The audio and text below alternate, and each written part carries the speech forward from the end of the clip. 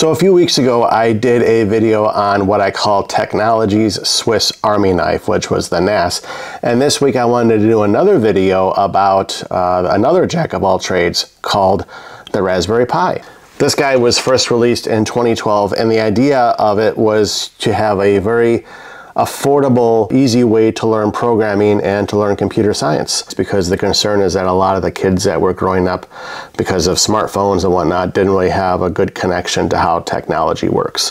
So they came up with this, and it absolutely took off. At the time this thing was released, it only cost $35, and it had very limited resources because it had a very kind of a niche idea with respect to programming, so it didn't need a lot of horsepower. It had Ethernet. One of the versions had Ethernet, the other one did not, and one had, I think, 2 USB ports, the other one had 3 or 4, and it had a 7 megahertz ARM processor, and it had 512 megabytes of RAM, so it was very entry level, and this was 2012. But for $35, that was crazy good. Since then, there have been numerous successors: the Raspberry Pi 2, the Raspberry Pi 3, 4, as well as even smaller versions like the Raspberry Pi Pico and the Raspberry Pi Zero. There's even been Raspberry Pi compute modules that are great if you're doing any type of clustering that is running multiple compute modes together. There's even a Raspberry Pi 4 that can house the Raspberry Pi board in a keyboard case. That brings us to the Raspberry Pi 5,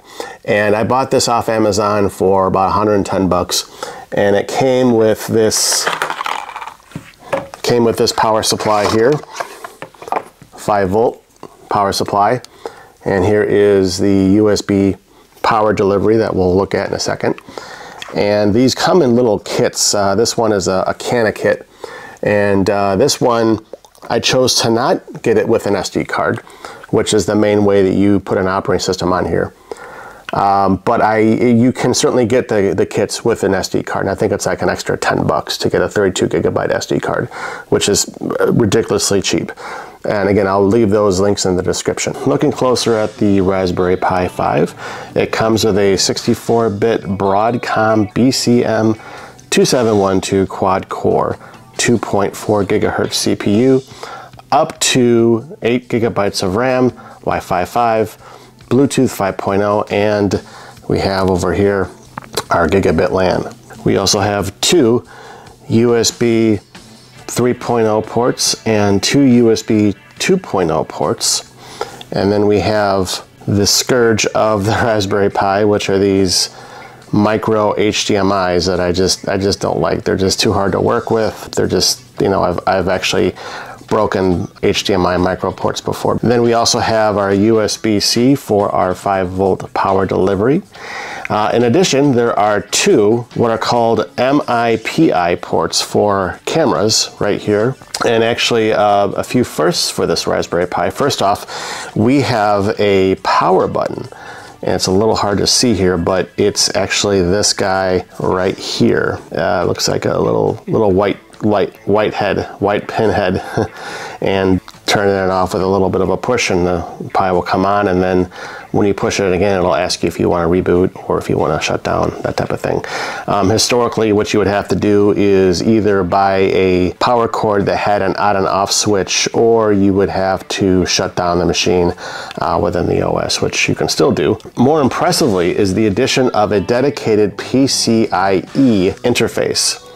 This is for if you want to attach an NVMe drive for your storage. Usually what you would have to do is they would have to be communicating via your USB 3.0 ports. It's a lot easier and it's a lot more efficient, and I think it's a much better addition. Last but not least, we have the general purpose input output, or AKA GPIO pins, and that is these guys right here. There's about 40 of them, and these are used for communicating with all manner of electronic components, acting as a physical interface between the Raspberry Pi and the outside world, which we will be demoing a little bit later. You can use it for all types of things, like receiving data from sensors, to measuring humidity, and even turning on other devices. There are tons of videos out there that go into a lot more detail on the different types of projects you can go with, do with GPIO pins, and we'll take a look at some of those a little later. On the underside, you have the default way of putting an operating system on the Raspberry Pi, which is an SD card reader. And we're going to be using that to put our operating system on there, which is going to be the Raspberry Pi OS. To make things a little easier for my fat and clumsy fingers, we're going to flash it to this micro SD card with this adapter. And there's a little, kind of hard to see, a little hole there that you can put the SD card in, like that. And then what I'm going to use is I'm going to use this little adapter here, and I'm going to put this in like so, and it's a USB key. So I just plug this in. Sorry, this camera is inverted, so it's hard for me to get oriented. This USB key plugs into the computer, and then you flash it to this micro SD card. I'm only so cautious because I've actually broken a couple of these very small SD cards. They're very delicate, and you got to be careful. And yeah, this one is a 256, only because I ran out of 32 gigabyte ones because I actually broke one. So that's what we're going to be using for today's video. Okay, so here we are at the Raspberry Pi OS Imager site. And if you're not sure where to get this, as I mentioned, I'm going to put a link in the description. You go to raspberrypi.com/software. If you come to the home page, you just go to the top under software, and you'll come right to where the imager can be downloaded. So I am on a Mac, so I'm going to click on download for Mac, and here it is here. So I'm going to drag this over. So now I'm going to plug in my SD card into my USB adapter and plug that into my Mac. And this is the Pi integer interface, so I'm going to go ahead and click on choose device, and that means what Raspberry Pi model do you have, and I'm going to say Raspberry Pi 5. Operating system, I'm going to choose Pi OS 64-bit, it's the latest and greatest. Choose storage, I have a 256 gigabyte one in here. Click on next, and then of course you want to be careful that the media that you put in here is not something that you want to save, because it's going to delete everything. Let that write, and we will be right back. Okay, the SD card has been written with the Raspberry Pi OS. So we're going to take this out and put it into the SD card reader of the Raspberry Pi. And then I'm going to show you how I'm going to connect my monitor and my USB and keyboard and all my other peripherals. And now we're going to take this SD card, pop it out of here, take this out, get these out of the way. And the way you put this in is that the face of it, the label of the SD card always goes on top. So you just kind of line it up and then just push it right in. It only goes in one way. Don't force it, whatever you do, and just put very light pressure on it. It's not going to give you much trouble. For my mouse and keyboard combo, I'm going to use this Logitech 400 Plus, and this is a, as you can see, keyboard and a mouse pad here. And so we're going to plug that into one of these ports down here, like that. Okay, because we are dealing with micro HDMI, bought this little adapter, and you have a full-size HDMI on one end, and then you have a micro HDMI on the other end. And I'll leave a link to these all in the description. You just have to make sure that this everything's lined up here. It goes in just like that. And then the other end I'm going to plug into my monitor, and we will go from there. Okay, so now that we're logged into the Pi, first thing I'd like to do is go over to the upper right hand corner to make sure that we are logged into Wi-Fi, which we are. And we can see that our Bluetooth is on, our sound is on, so everything is working as expected. And I'm actually using a portable monitor here to film this. There's not an easy way that I had access to right away to do a screen recording, so we're just going to use this for now. And so we're going to go over to the upper left hand corner to where we see the Pi logo. This is similar to the Windows Start menu, if you will. And here we have the default Python that is installed, which is Thani. I'm not sure if I'm pronouncing that right, but you can get other Python editors on here, which I'll show in a second. And then we have the internet, and the Chromium web browser is here, as well as Firefox. They are installed by default. And we have a VLC media player. And then if we go down to preferences, I always like to go down to where it says recommended software. And then once we're down there, we can take a peek at all of our different options. And we have an option up here that says all programs. And if we go down to, as an example, games, this is actually another really cool way to learn Python with different arcade games. And that's our internet, our office. We can put on LibreOffice, which I also did a video on a couple weeks ago. That's our complete word processor, spreadsheet, presentation program. And if we go into other, this is where our Python, a lot of our Python stuff is that we can put on. Mu is a very good, what they call integrated development environment, or IDE, and that's a good way if you wanted to learn it. And then there's also what's called Scratch. Scratch is very neat. It's for beginners, as most of these are. And it gives it kind of gives you little pictures of cartoon characters to help you learn programming and the basics and logic of computer programming. And then there's actually also a way you can put on Visual Studio Code, which is very interesting. I'll have to check that out myself. So next we're going to be taking a look at how to use the camera on the Raspberry Pi 5, as well as how to use the GPIO pins / breadboard to light up a LED.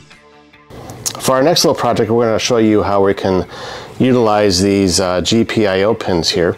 And we're going to be using this breadboard, which I bought, I don't know how long ago, a couple years ago. And what we're going to do is we're going to be using these GPIO pins to turn on this LED light. So here is the GPIO pins that we're going to use, and some of them are for the ground and some of them are going to be used to send signals to the Pi board, or the breadboard. I always say Pi board, I don't know why. So that's what we're going to be messing with. So essentially, you know, and this is not something you guys want to do when the Pi is turned on. You can see that I have it unplugged from the USB power. I still have the HDMI cord in there, but I have it unplugged from USB power. Don't do this when the Pi is on, or if you have it plugged in, it's just not a good idea. So we have this LED plugged in, and you can see that we have the longer end, or the positive, right here, and that is going to be plugged into the positive portion of the breadboard. And then we have the negative with a shorter end over here, and that's the cathode. And then we have this jumper, and that is going to go over to a GPIO pin on the board that I'll show in just a second. And then we have our resistor down here, and the resistor, one end is plugged into the cathode portion of the breadboard, and the other end is, you can see it's parallel to the other end of the, so we're going to be using this little cheat sheet here that came with our Pi, and then we're going to be using this 16 pin for the GPIO. So this is going to give us the ground, and then this is going to send our signal. So on the Pi, this is sort of how the orientation is. That means we're going to be taking the ground and plugging it in here, and then we have our actual GPIO connection, and that's going to go into number 16, and there we go. Now what we're going to do is we're going to power this thing on and run a quick script and make sure that we work. Okay, so here we are back in our Raspberry Pi OS, and we're going to test this out. I actually got this Python code from Tom's Hardware, but essentially what we have here is we have the initialization of the Pi, where the GPI is going to go, and there we have our for statement, or our while statement, as they say. So essentially it's going to turn the LED on and then off for 1 second. So let's go ahead and make that happen. So we're going to click on run, and there we have it. We have our LED light blinking on and off. We can adjust the variables on the time. We can make this blink faster, slower, whatever you want to do. So that is how we can utilize the GPIO pins on the Raspberry Pi. Just another project you can try out. There are tons of them online if you want to look them up. So next we're going to be taking a look at how to use the camera on the Raspberry Pi 5. For our camera, we're going to be using this 1080p camera, version 2.2-8, I believe is the model number. And I bought this in 2021 for like 12 bucks. And what I didn't realize when I was preparing for this video is that this interface on the bottom, which I was talking about before, I was mentioning before that these two little ports down here are for the camera, for an add-on or an accessory camera, that type of thing. But this is much too big. It won't fit. So we are going to have to use a different Raspberry Pi for that. And luckily I happen to have a Raspberry Pi 4B to be exact, that I will be using. And if we put them kind of side by side, here is the port in question. You can see it's much bigger on the Raspberry Pi 4 than the 5. So pull it up. There's little brackets on here. Just pull it up very gingerly. And you always put the blue end this way. Make it nice and snug. We're going to try a couple of commands here. So I'm just going to turn this a little bit more, just so I'm not stretching that cord too much, and try and keep it in view. Here we are at our terminal. So we're going to try our PI cam dash, hello. And there I am on the camera. So it just takes a quick snapshot of yours truly. And we're going to try one more here, this is kind of neat. We're going to do RPI cam dash JPEG, and we're going to output Mackie Tech 1 JPEG, and let it take its picture. The image was received. So let's go ahead and see where that picture landed. And we have Mackie Tech here, and there I am. Boy, that's a horrible photo. So that is example 2 of the different things you can do with a Raspberry Pi that I wanted to show you today. So that is going to wrap it up today over here at Mackie Tech, and so that is going to wrap it up today for Mackie Tech. We went over the Raspberry Pi 5, we went through some programs, we looked at the OS, we played some goofy stuff with the camera and with the breadboard, and I hope everything made sense. I will be posting all of the links of the hardware and the scripts I used in the discussion notes. If you like this video, please give it a thumbs up and subscribe to Mackie Tech if you haven't done so already. We will definitely be doing more follow-up videos on the Raspberry Pi, because I've got like 3 or 4 different Raspberry Pi 4 lying around, and I want to do a video on Kubernetes. So let me know in the comments below what type of projects you guys have tried, if you're familiar with the Raspberry Pi, if you've done any type of breadboard or other types of stuff with environmental testing or anything of the such. Let us know in the comments. And thanks again for watching, and we will see you again very soon.